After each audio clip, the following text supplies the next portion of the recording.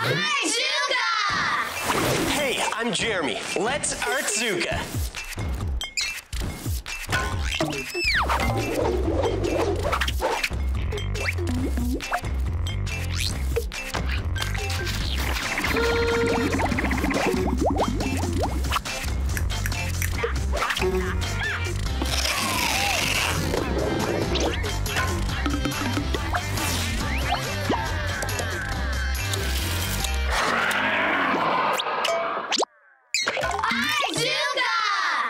I love playing with light. These little LED lights are a whole lot of fun. Let's make an Artzooka light stick. So first thing I'll need is a big piece of paper. And I happen to have one here in my trunk of junk. Now this will work perfectly. But what I want to do is start a nice roll from one corner to the other. And roll it up as tight as I can. So just little fingers at first, and then eventually we can get all of our hands into it. And once you get to the end, just work it around a little bit, just so it's nice and tight all the way around. Then once I've done that, I'm ready to add a piece of tape. One piece right there should do the trick. I have my stick, but now I kind of want to make it look a little bit more flashy. So I'll cover the entire thing in tin foil, and it'll look like that. This looks great because it's nice and shiny, and light loves to bounce off tin foil. And it also feels really cool. I need a place to hold on to it, so I'll create a handle. And for the handle, I'll use some green tape. To make a handle, really easy. All I have to do is wrap the tape all the way around. And around, and around, and around, and around. There we go. Now I'm ready to add my lights. I found these at a toy store, and there are lots of different kinds. And that works just by bouncing it off the table. This one comes with a magnet. And this one here has a strap. And I really like this one because the strap will make it easy to slide onto my stick. So I'll get it on here and slide it right down just like that. Now, if you want to attach the one with the magnet, tape the magnet right to the stick. Watch this. The light can connect right to the stick. Now, this one here is really cool, and I thought it would be great to poke it right onto the top. That way, every time I bounce it off the table, it'll start to light. Once I've covered the entire thing in lights, I'll have this amazing light stick. Let me show you something else we can do with our amazing light stick. All right. Now, with a few of these materials, just a few strips of cardboard and a piece of wax paper, I'm going to make a filter to shine the light through. I'll take my pieces of cardboard and make myself a frame, just like this. I can tape all of the pieces into place. Once I have my cardboard strips taped into place, I put the wax paper on one side and decorate the other with tin foil. It looks like this.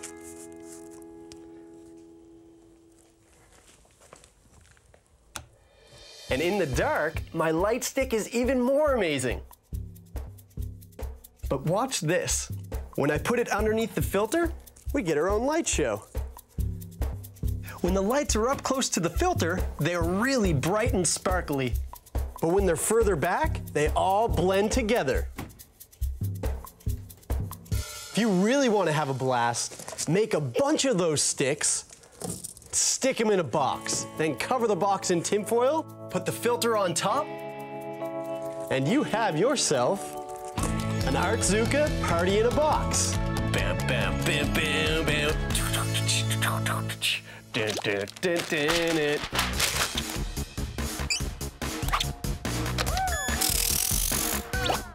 dun. To make your Artzooka light stick, start off with a sheet of cardstock you roll up from corner to corner, nice and tight. Then, cover it with tin foil. Foil is great because light bounces off it. Next, add LED lights. You can get them at toy stores and bargain stores. I like to use lots of different kinds and colors. To make your light stick really pop, you can make a filter using cardboard and waxed paper. I decorated mine with some more shiny foil.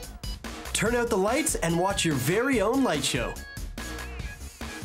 The waxed paper gives the lights a fuzzy glow. Artzooka! Add more of these sticks to a foil-lined box, and you've got your very own Artzooka party in a box. Artzooka! For more fun things to make and do, check out kidscbc.ca/Artzooka.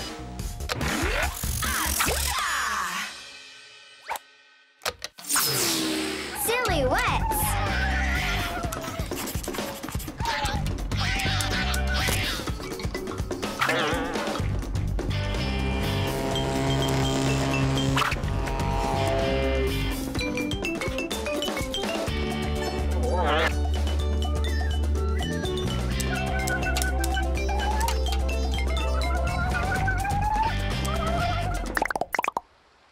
Art?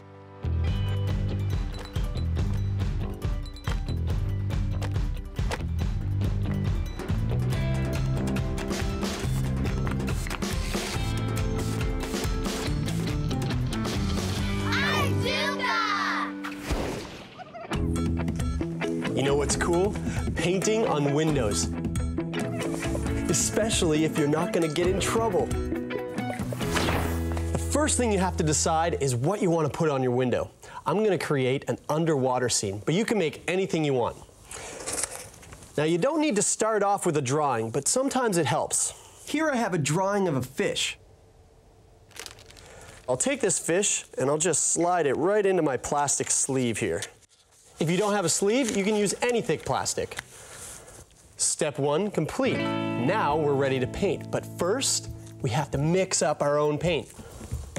This paint recipe is awesome. All you have to do is mix up a little bit of fabric glue, some food coloring, and just a drop of dish soap. So we'll start off with the glue. Yeah, there we go. Big, thick, sticky glue. Lots of that in there. Now I can add the food coloring, and I just need a few drops. Then for the final ingredient, a drop of dish soap. But take a look at that. That is just super cool. The paint starts to mix itself around when you add in the dish soap. But to speed things up, I'll just grab a little stir stick and mix it up myself. It's really fun to just watch the paint slowly transform into the color you wanted. And I've made lots of other colors. Look at this. Once I've made all my paint, I'm ready to start painting. This fish is coming straight from the coral reef, so it's going to be colorful. I'll start off with a nice color of pink right on the top of the head here. And you'll notice that I'm actually putting the paint on really thick. That's important because when it dries, I'm going to peel it off the plastic. Now I'll add some light blue. You can pick the colors that you like best when you create your painting. How about some yellow?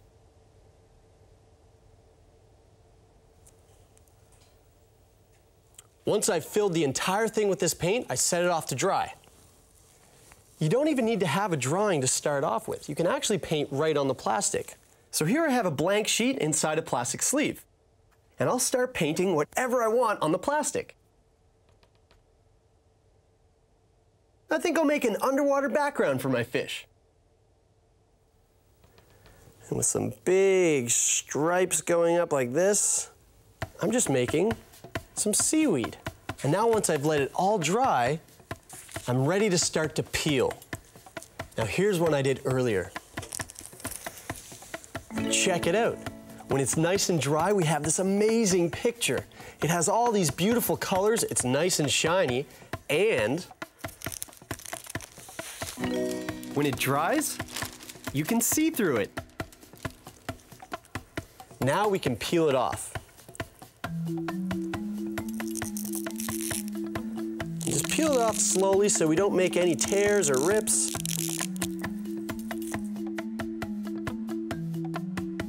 Now we're ready to put it on the window.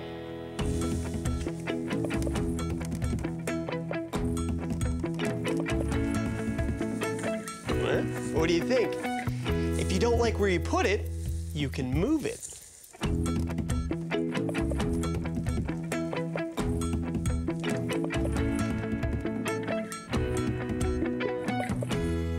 I bet you can make something great too.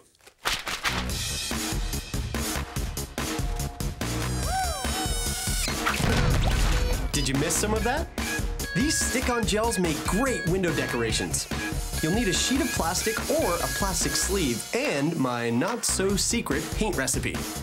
Start with some fabric glue. I got some at a craft store. Then add a few drops of food coloring and finish it off with a drop of dish soap. Doesn't that look cool? Mix it up and start painting. You can paint right on the plastic and use any color you mix. Make sure you paint it on thick. When it dries see-through. Then all you have to do is peel it off the plastic and stick it right to the window. I made an underwater scene to go with my submarine. What will you make? Send me a picture of your stick-ons to artzooka.com. Artzooka! Art?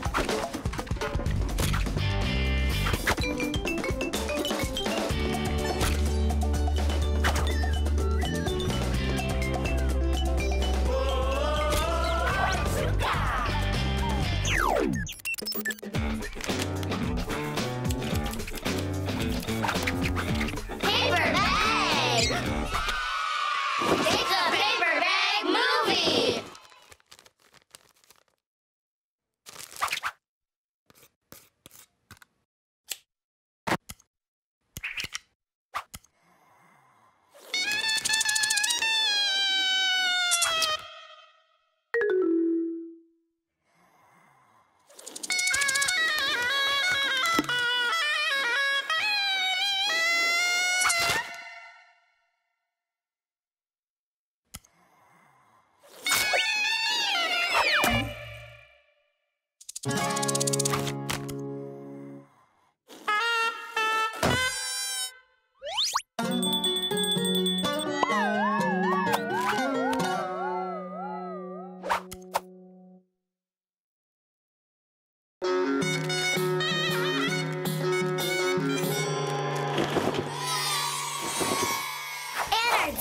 Challenge.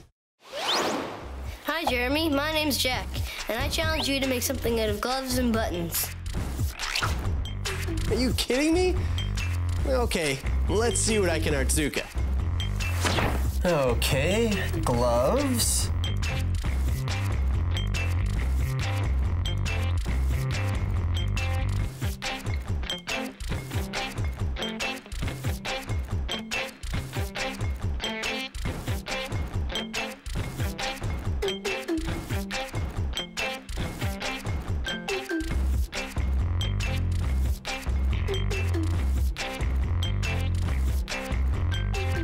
And some buttons.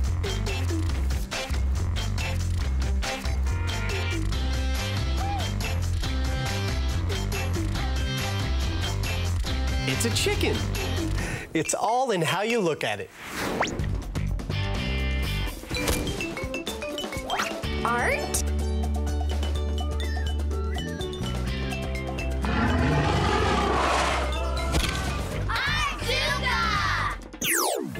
Sometimes when I draw eyes, I do this. A big circle with a smaller circle in the middle.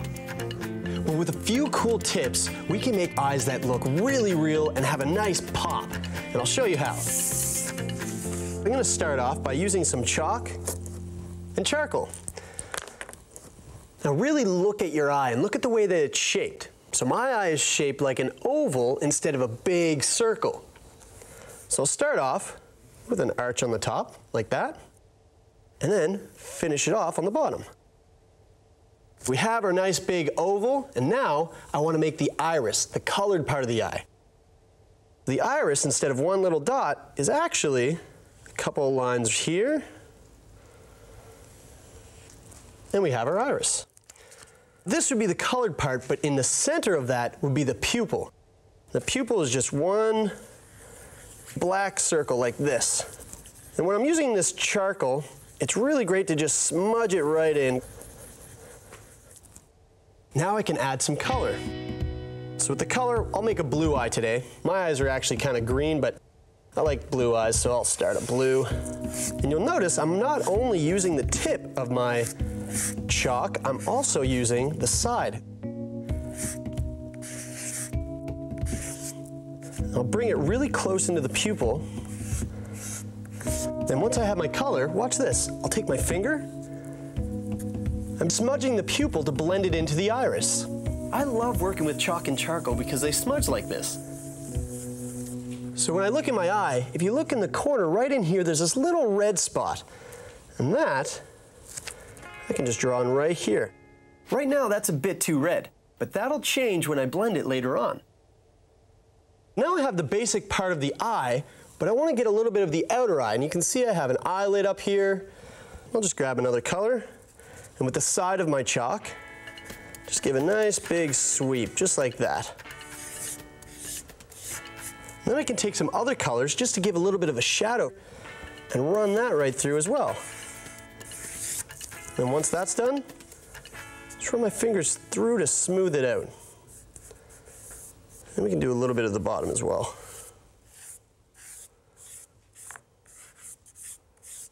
So now that I have the basic shape, I can go over with my fingers, do some smoothing out just to kind of blend it all together. And then if you want, you can add some heavy lines to punch it up. We'll bring out the iris again with a nice big heavy line here, and then here. And again, run through that with my finger. Now I can even take in some white. I'll put the white right over the red so it's not so bright. And now it looks more real. It's really fun to get your fingers in there and just smudge it all around. And you'll notice that you come up with some great colors. Now here's another quick little tip. Take your white, and just by adding a few little marks, a mark here, a mark there, and one right up here, kind of makes it look like there's a little bit of light shining into the eye, and that gives it a realistic look. Add some eyebrows. Put a little more color in. Check it out. One of my best pupils.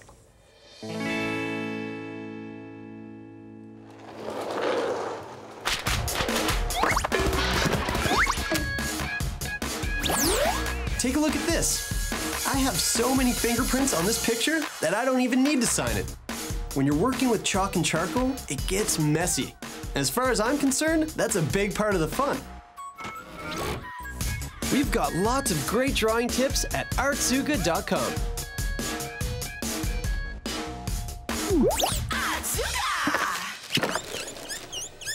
And now time for an Artzooka safety message.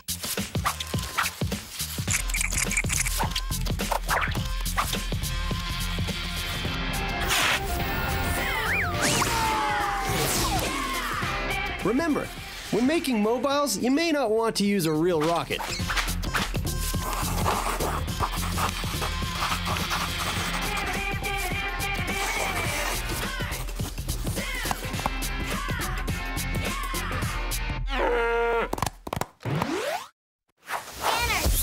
Challenge. For my Artzooka Recycle Challenge, I challenged myself to make something out of a pencil case, a water sprayer, and a marker cap. I put it in a movie starring Paper Bag. Come on, let's see what I made. I also put something else in my movie, a recycled toothpaste bottle. See if you can spot where I put it. Now, sit back and enjoy Cinema Artzooka.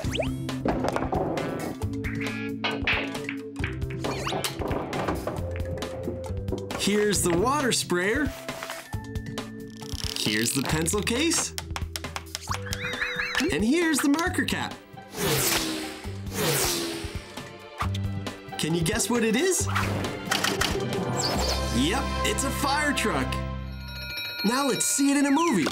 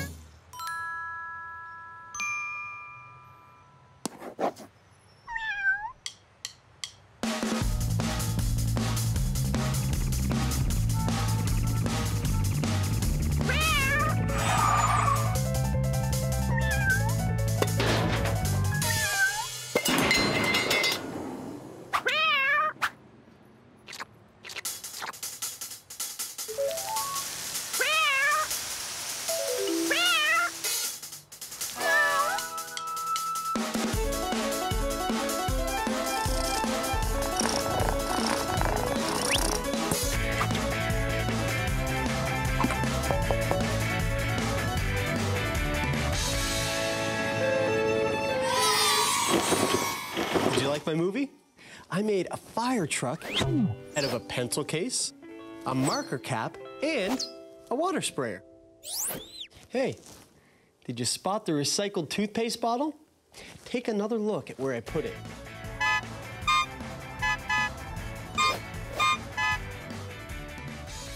I challenge you to make something out of a pencil case, a marker cap, and a water sprayer. Be really creative. Anything goes. And when you do, take a picture and email it to me at the Artzooka website, artzooka.com. What will you Artzooka today?